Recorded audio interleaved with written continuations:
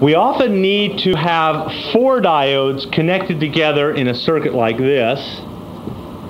You don't really have to draw this in your schematic diagram. You can if you want. I mean, on your notes, I should say. We'll be going over this a bunch. This is called a bridge rectifier. Although you see in the page in front of you it's called a rectifier bridge, but most people call it a bridge rectifier.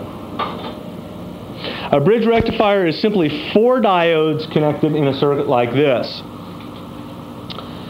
A bridge rectifier may be made of 4 individual diodes, or it can be 4 in a one-piece package. The cool thing about a bridge rectifier, and we use these in power supplies exclusively, really, is that you put alternating current into these 2 leads, and you get DC, negative and positive, out the other 2 leads. Mira.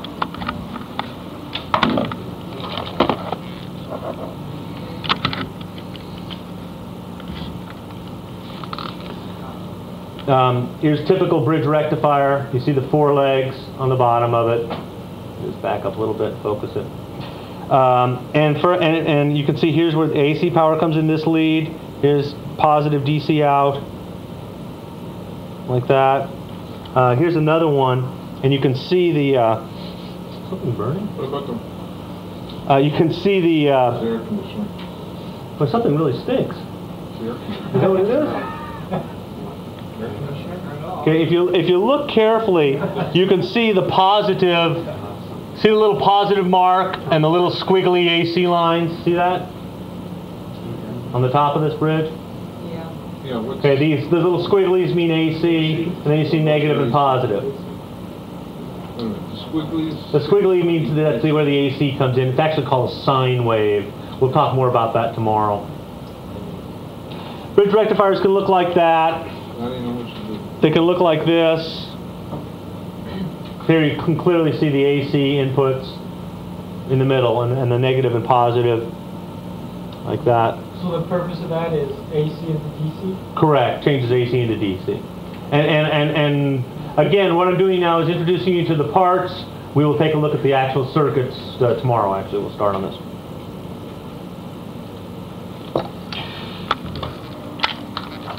But it's very easy to test the bridge rectifier to see if it's good or bad, because all you have to do is test it as if it is 4 individual diodes.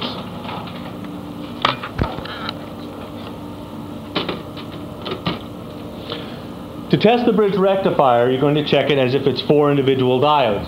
And again, you're going to use the diode test setting on your meter. Let me check what I believe to be a good one here. And all I'm doing here is I'm checking each. Hang on, you guys, don't do it. Just watch me for a sec, okay? Just to keep it quiet in here. What I'm going to do is check each of the 4 diodes. If anyone's bad, we'll know it in a hurry. So, start with. You can really start anywhere. It doesn't matter. Start with any lead anywhere across any diode, and I get an open reading in that direction. When I reverse the diodes, reverse the leads, I get a junction drop. Now in this case, the meter only says 0.462. I got to tell you, remember I said it's supposed to be between 0.5 and 0.9, but that's really kind of an arbitrary designation. As long as I get open one direction, which I did, and something like between maybe 0.45 really, and 0.9 was probably more like it, I'm okay. Different meters will read things differently, and remember I said the bigger it is, the lower that'll be? Well, look at the size of that sucker. That's a big bridge rectifier. So that's perfectly okay, because when I reverse the leads, I see that open reading. So that one diode is good. This diode happens to be this one, or this one. I really have no way of knowing which it is. So that one's good. Now we'll rotate it 90 degrees and check the next one. Junction drop, 0.46 it says on the meter. Open. So that one's good. This one happens to be the other one of these ones. So I've checked both of those. But I can't tell which it is, really. Next one, junction drop, 0.46. Open. That one's good. One more to check. Open. Junction drop. So this whole bridge rectifier is good. Now I believe I have a bad one here, and we will find out in just a second here if I'm correct or not. 0.56 junction drop. Now it's smaller, isn't it? So that makes sense that it's somewhat higher. And to be quite honest with you, if I get a junction drop one way, I really don't usually bother reversing it because it's going to be open the other way. So that one's good. That diode's good. Whoops. 0.001. I'm not faking you out here. Let me just hold it up clearly so you can see that I'm not. That diode is shorted out, isn't it? That one diode is shorted out. Since you can't get in here to repair it, obviously the whole unit's bad. Let's just out of curiosity check the other diodes. Open. Junction. That diode's good. Junction drop. Open. That diode's good. So there is one bad one in here. It happens to be usually it's the positive going diode. The one that goes from AC to positive. It's that one or that one. I don't know which one it is, but it's one of those. And obviously it's bad. It's dead short. And of course you could pick that up in circuit, no sweat. This meter even beeps at you. It's going bad, bad, bad. Okay. So here's a bad one. I have one more here that's probably bad. I believe it to be bad, if I'm not mistook.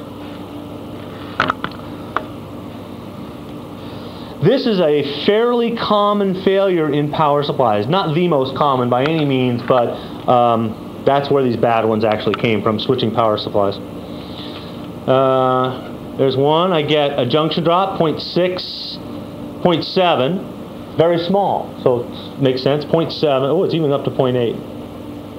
Wait, it's freaking out. Wait a minute. It's really bad, or I'm just not getting my meter leads on there. Here, let's try this one here. Open one direction.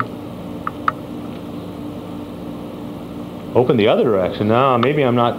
If that ever happens to you, by the way, touch your meter leads together and make sure everything is hunky-dunky. When you're working on something and nothing you're doing is giving you any voltage readings or any indication of anything, always touch your leads together to make sure that the leads are working and your meter's working.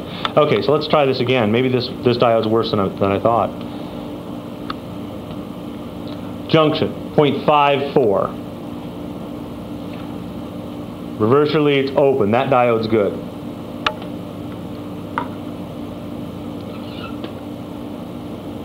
See, this one's really giving me some weird readings. Now I got 0.4 on that one. That's really strange.